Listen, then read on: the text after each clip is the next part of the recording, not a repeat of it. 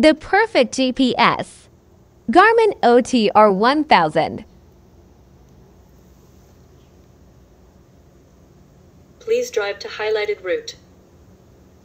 You see these 4 blocks on the bottom? A lot of GPSs don't have these. And you will never know that you need these 4 blocks until you get one of these big screens. So we got the speed right there. Then we got the arrive in, how many hours it's going to take you to get there. Then you got the distance. Then you have the arrival time. Then this is the live traffic. Now this right here is what'll give you detours, and it'll tell you about if it's an accident or something. It'll tell you like a delay, it changed by itself. 8.3 miles, got construction but no delay. So if it was some construction, it will tell you. It'll be like 10-minute delay, 45-minute delay.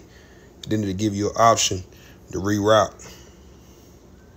See, we're on the fastest route, so we don't got to worry about it. See this bottom arrow? We tap that bottom arrow, it'll bring up your upcoming turns. Click on it, it'll tell you all of them. So if you're following a specific route, you can match it up, see if it's going correct, or if you're using Google Maps at the same time, you can see if it's the same directions. We're gonna hit this button right here. This will bring up the truck stops that's on the route. Just click on it. How many miles away? Just click on the second one. Tell you how many spots it got. See, 42, 17. Yeah, that's why you gotta have this Garmin OTR1000. Let's click on wait station, see what it says. Got 2 of them coming up. Yeah, man, it's the money maker right here. See that iPad right there? The iPad sends the data to the GPS with that Garmin app right there.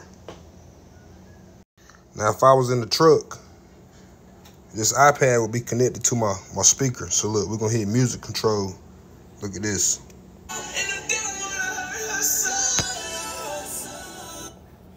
Yeah, one more thing. Weather. You don't care about cities ahead, you're gonna know that anyway. Elevation. You already saw the turns. Already saw the music. So yeah, that's it, man. That's what you need right here, man. And that's the perfect setup. An iPad connected to the Garmin.